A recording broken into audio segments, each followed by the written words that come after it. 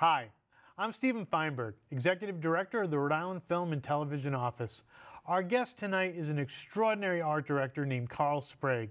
He's worked on films from Wes Anderson's Moonrise Kingdom to Woody Allen's Irrational Man. Carl, thank you so much for being here. Thank you for having me. It's great. So let me ask you something. I know you have a very long history of working with Wes Anderson. How did that start? Working with him is, I mean, Royal Tenenbaums was already, like his third big feature, but that was before he had done animation like Fantastic Mr. Fox, and right. We had our principal, if you will, sort of art department, concept sketches, ideas, there were some little storyboards that Wes did himself, yeah. and I think he's always done, but, it wasn't comprehensive, wasn't the whole film all mapped out. He certainly had a lot of ideas about what he wanted, but, we were working principally from, a bunch of sketches that Wes's brother, Eric Anderson, right. had done. He's a wonderfully gifted, very, quirky, interesting illustrator, and so from there we started developing, well, what is it, and all that's Wes, but that movie was striking because I make a set list generally, always when I'm starting a design project like that, and usually, your typical film set list is anywhere from 40 to 60 sets. Yeah. Interior the diner, interior kids' bedroom, exterior baseball field, that kind of thing. Royal Tenenbaums, we had, I think there were 200 sets wow. on our set list. We just chewed through scenery. We were shooting, 4 or 5 different sets a day. Some just for an hour or two, but And are you so the design of that, the Royal Tenenbaums, is that something you're basing it on his brother's illustrations? And yeah, no, there were some very specific things. I mean, the painting the walls of the house pink. It was painting the radiators gold. A lot of that movie was driven. We were all locations. We hardly built any scenery. So all of it. But every location we did something big to. We would come in and do a big paint job, or we might, build some pieces, or add a window here, or certainly signs, graphics, vehicles, all kinds of things. We changed out all the city street signs.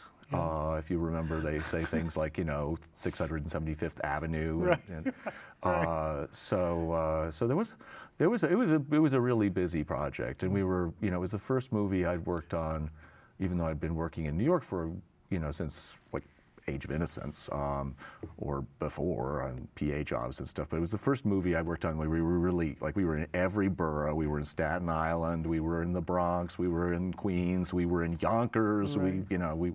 I don't think we went to New Jersey, but right.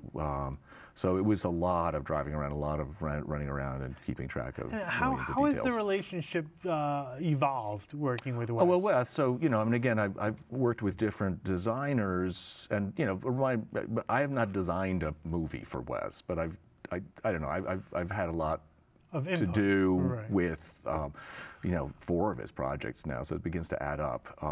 So we're talking the Moonrise King, we're talking Royal Tenenbaums, Moonrise yeah. Kingdom, and Grand Budapest, and now Isle of Dogs. Isle of Dogs. And very different kinds of projects. A lot of what I've done for him lately and for Adam has been to sort of take something which is already established, a little storyboard, or just a frame or something like that, and then build it up. We the Grand Budapest, we had the hotel. We had the hotel, but the drawing that I had of the hotel was that big, and done with a big pen or something, and so I made it into big drawing, and then broke that, and everyone said, "Oh, this looks great," you know. And then spent about, I don't know, spent quite a lot of time breaking it down so that the model builders would have something in scale that they could really refer to, you know, so that they weren't having to make it up. Right.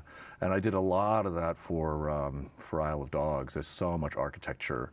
I spent 9 months working on just drawings for model makers out in England. I never left the office in New York. Right, but, right. you know, and would send, you know, stuff to Wes and Adam every single day, and he'd come back with, you know, very specific notes. And then, you know, I mean, anyway, it looks fantastic. I think it's going to be great. Yeah.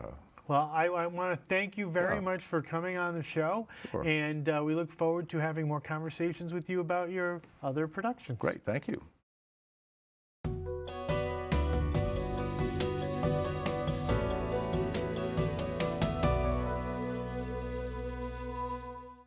Now, you worked on 2 films with Maya Forbes and Wally Wolodarski. Yeah. One was Infinitely Polar Bear, starring Mark Ruffalo and Zoe Saldana, No. and the other was recently The Polka King with Jack Black. Yeah.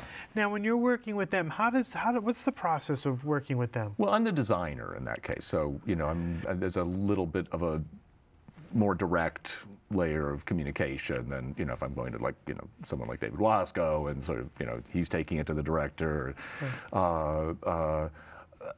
Maya and Wally are just really delightful to work with. You know, in both cases, they're kind of creating these sort of funny worlds. I mean, the world of the Polka King is just this kind of surreal riff, and we had a lot of reference from the documentary that it was right. based on, and just kind of creating that. And I don't know if we ever got, you know, enough When you're talking Polish tchotchkes in the tchotchke store, but I don't think that was physically possible. We really tried hard. When you're talking to the directors, are you talking like color palette? Are you absolutely. Talking, so tell us, like, for the Right. audience members, like, what are you discussing? Like, well, I mean, I would say, you know, with Polka King, I mean, it would be, again, sort of pretentious probably to, like, make too much of a sandwich out of that movie, but because it was really a fairly straight ahead comedy, but there were sort of a whole world of, like, red, white, and blue things going on, and then some sort of sickening greens and stuff that, you know, certainly had a few conversations about those things with Maya and Wally and with the designer, so when costume designer, when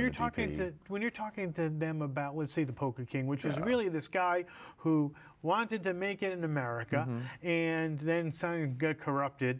So when you're saying red, white, and blue, so that theme of trying to make it in America, those colors are coming in, and then absolutely, right, yeah, right. It's a subtext. It may be just, you know, it's just might just be for me, but it's there, and, you know, and then with Infinitely Polar Bear, that was sort of a more delicate thing in that, you know, we were reconstructing Maya's childhood, Right.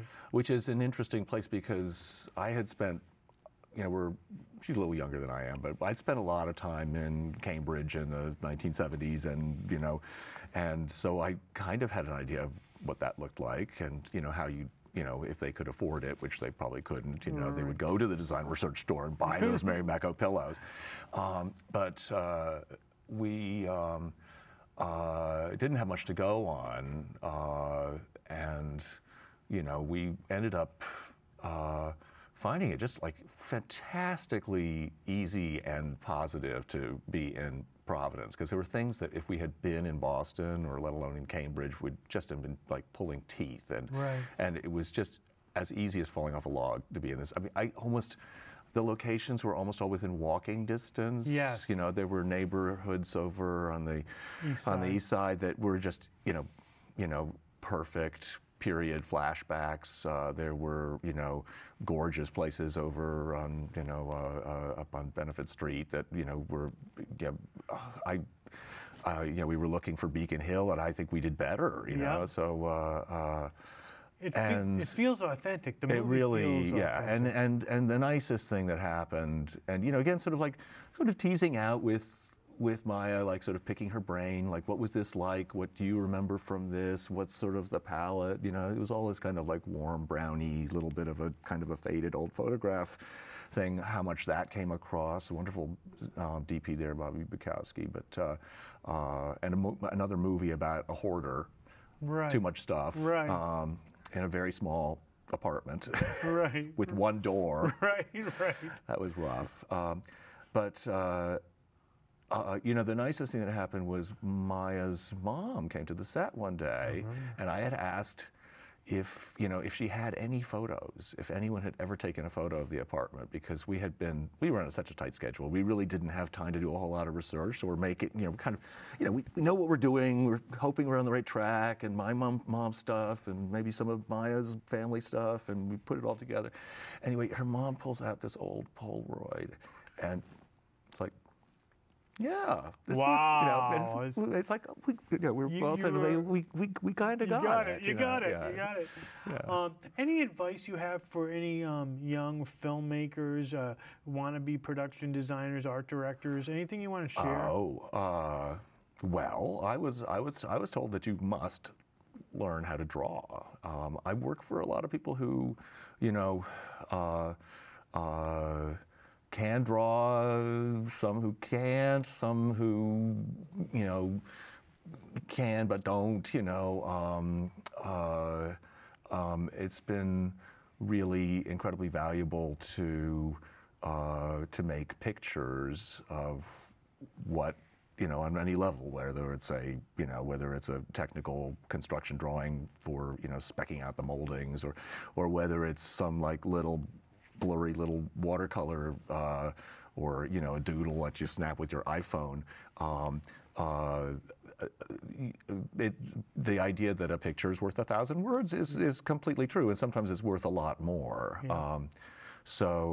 So I think that, you know, drawing, that sort of thing, exposing yourself to as much, you know, of the world and places and literature, and, you know, I mean, I have some jobs which is just locations, some jobs which are, you know, just about like, you know, period details. You know, 12 Years a Slave, we're digging around, there's no photographs. It's the 1830s. Right. There's nothing to look at. There's like, you know, you're looking at steel engravings, right, you know, right. and trying to sort of suss out like, well, what did the world look like? I mean, you can sort of dial forward and maybe imagine, well, you know, here's a nice daguerreotype taken like 30 years later, but it's you know, things change. You need to figure out how to immerse yourself into that. Yeah.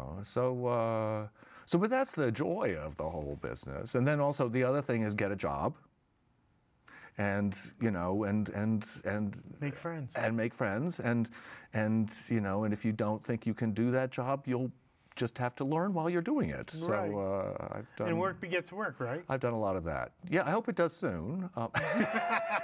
Well, I honestly, I think your work will stands the test of time. Well, it'll certainly be accumulating like the snow. Right. So, No, and it is, it's art. What you do Thank is you. art. Well, and I want to thank you on behalf great. of cinema goers Yeah. around the world. Thank you. Well, Thank you for coming to Double Feature. I really appreciate it.